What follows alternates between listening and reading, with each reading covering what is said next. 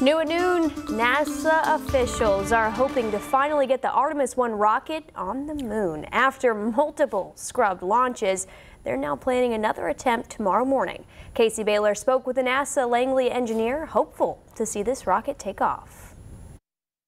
Anticipation grows as NASA prepares for another launch attempt of the Artemis I rocket. It will be really fun to come into work tomorrow.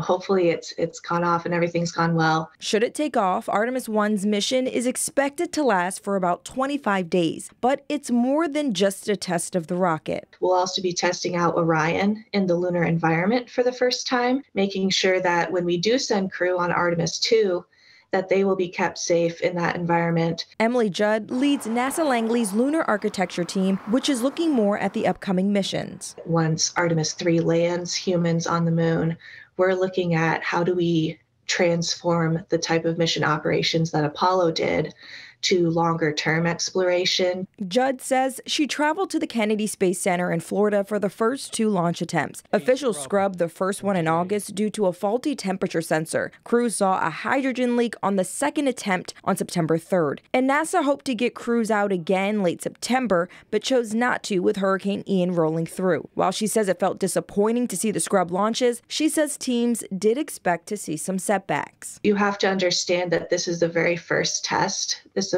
is the first flight of this rocket.